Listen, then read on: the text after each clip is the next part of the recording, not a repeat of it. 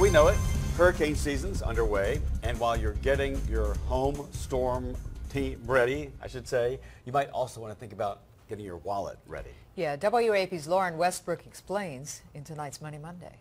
For many people in South Louisiana, a few items come to mind first when preparing a hurricane kit. Extra water and pass some extra batteries. But once the storm passes and the pantry is restocked, there's an even bigger concern. It's not right away people tend to realize, hey, I need these documents.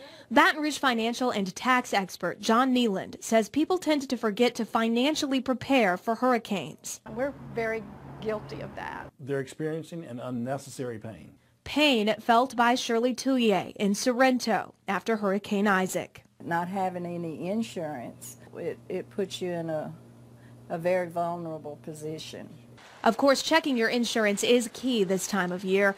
Neeland says make sure your paperwork is organized to expedite a claim if disaster strikes. I would keep them in secure online storage, secure storage, maybe in a waterproof, fireproof safe, but another option would be a safe deposit box at the bank. And even if you've figured out all your banking online, experts recommend keeping cash. You may not be able to get to the bank or maybe other contingencies, so I would allow probably for 3 to 5 days of cash on hand.